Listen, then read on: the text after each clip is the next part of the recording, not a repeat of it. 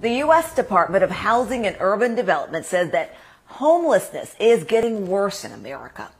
Today, they released a 2020 homeless assessment report, and it shows on a single night in January of last year, more than 580,000 people were without a home. Now, HUD says part of the problem is the limited availability of shelter space. And here in Chattanooga, the city's regional homeless coalition says the unsheltered homeless population rose by more than 80% in Hamilton County. Now, Channel 3's Grace McKenna explains why and how unexpected COVID relief payments may help.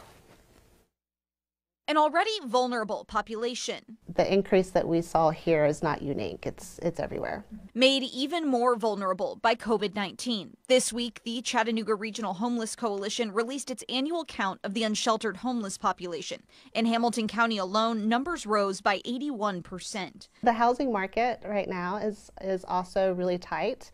It's really hard to find affordable housing units to put people in. Coalition Director Wendy Winters says COVID strains and consistently rising rent prices are to blame. That's where she can step in. Double deposits, sign-on bonuses for landlords. Coalition funding gives landlords incentives to help keep people housed. The region received more COVID relief dollars in state funding than Winters expected this year, around $6 million total since the fall. We, consider housing people as healthcare. Here's the catch. They have just over a year to put the money to work. We'll reevaluate, and at that point we may be looking at the need for more funds. After that, Winters needs landlords at the table and a better supply of affordable housing to paint a new picture of homelessness in Southeast Tennessee.